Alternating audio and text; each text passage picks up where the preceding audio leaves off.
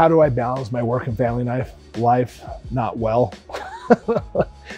I love spending time with my family, but I enjoy work as well. In fact, I enjoy work a lot because we make a difference. It only takes one story of one kid who no longer has seizures. It only takes one of those stories to inspire me to go spend more time at work and continue to come up with really cool things that help people.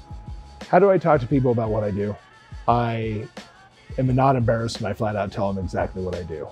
I am a cannabis scientist and I have a cannabis company and I make therapeutic medications to help specific issues. And if you have questions, let's talk about it. And we should get rid of the stigma. We should get rid of the stigma around cannabis because it works.